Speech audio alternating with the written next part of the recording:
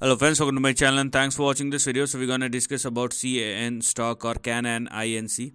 Now this is the price chart of CAN stock and we can clearly see that the stock is trading below its I would say support level.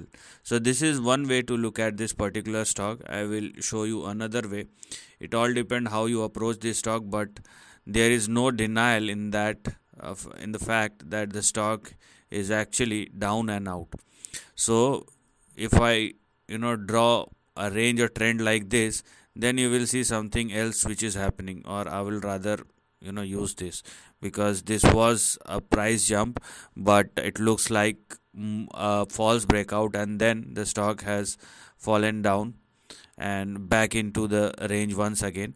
So right now one thing is very clear: the range is getting narrower and has narrowed down to a point where we have already seen an attempt where the stock moved beyond the range, but it was not successful. But still it is down but not out. So for CAN stock, first of all, we have our support and stop loss at $1. So number one, please do not go below $1. That's mandatory, because below $1 a downside may start again. And also we have 1.95, which is the upper end of the range and is your target as well as your resistance on the upside. So this is how the upper end of the range looks like. So on the downside $1 and on the upside 1.95, or let's say 1.96. This is how the current range looks like. But the actual move will start once CAN stock started trading and sustaining above 1.96 or more, in which case you will see a move towards 3.3, you have 6.9, you have $11, and if things goes right, the stock can swing up to the highs of $39 in the next couple of years moving forward.